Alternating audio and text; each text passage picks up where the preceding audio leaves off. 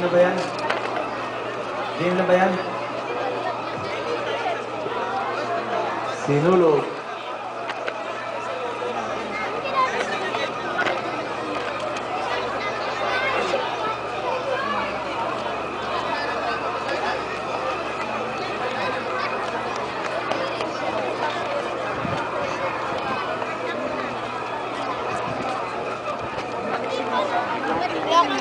History of Sinulog.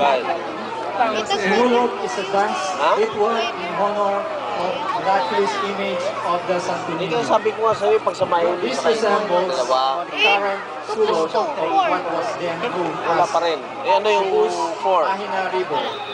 Thus, in Cebuano, they say it's... Wala sila makuha, dapat 5 points. Historical accounts say Wala.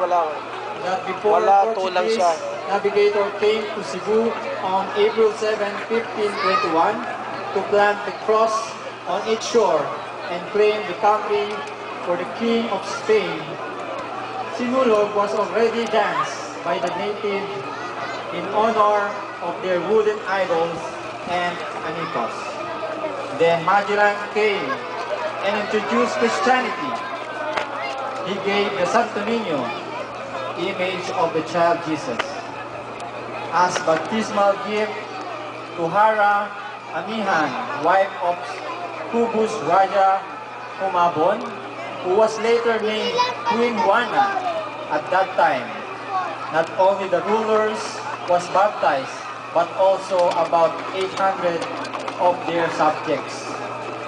During the 44 years between the coming of Magellan and Legazpi, the native continues to dance the Sinulog.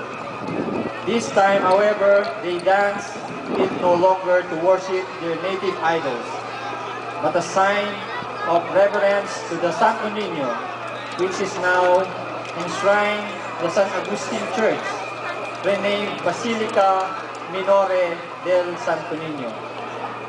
This made Sinulog the country's biggest spectacle.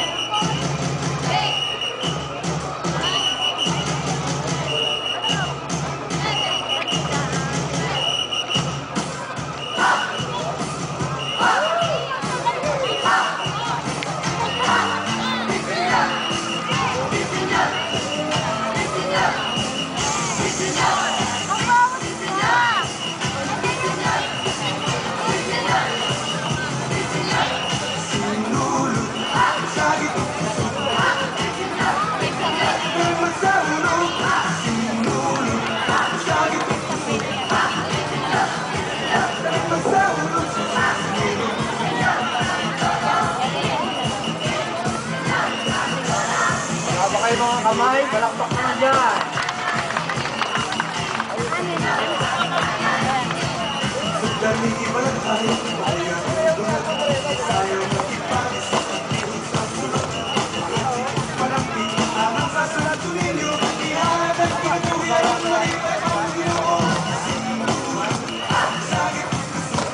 Sa mga hindi po nakakaintindi ng kanta, Careless Whisper po ang sinasabi.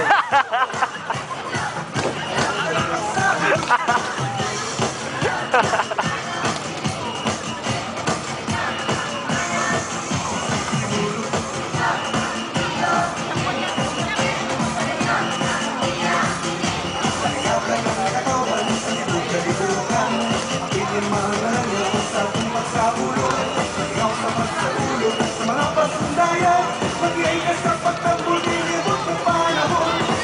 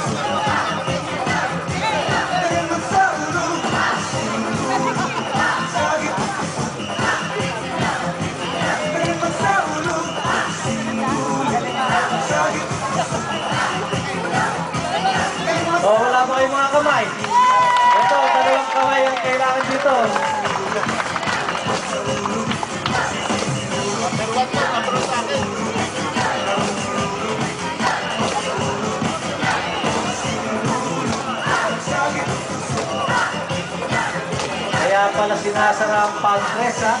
Yan pala yung pinagkakaguluhan nyo dyan, ha?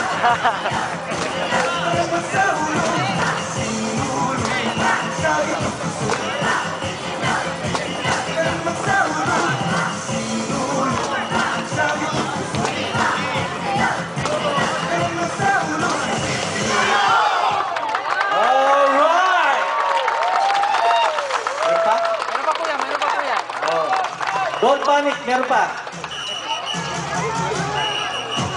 Akin siya man, akin.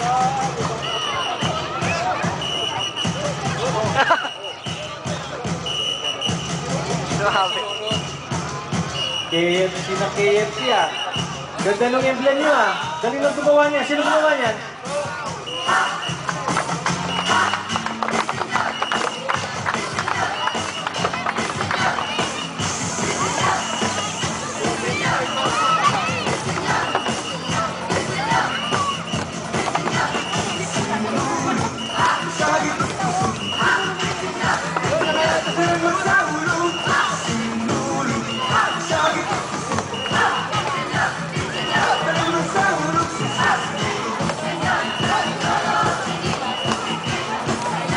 Galing! Parang gymnastic merong dismounting.